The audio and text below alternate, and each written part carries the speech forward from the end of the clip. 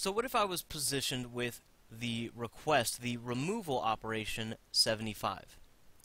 Now, 75 happens to be a root node. You notice that there are no children going on after 75. So we're simply going to apply sort of a similar rule that we saw up above, well, a little bit.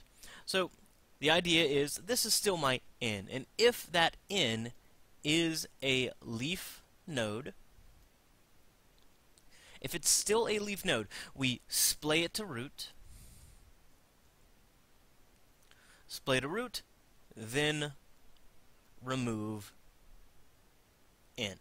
So in this case, we see that we have that 75. So just like we've done in the past, one of the things we notice is that we have a zig-zag approach again happening here. I happen to have an X, happen to have a Y, I happen to have a Z, and Z to Y, right child, Y to X, right child. So I would follow the same approach that I've done in the past.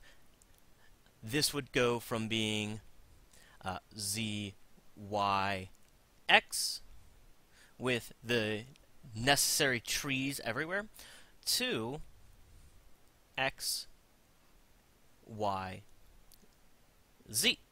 So in our example here of 35, 50, 75, again we would splay 75 to the top,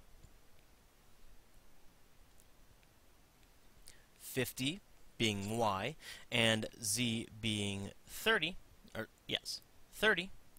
And then we see that just like we saw when I was dealing with just a root, I remove in. So in our case, we would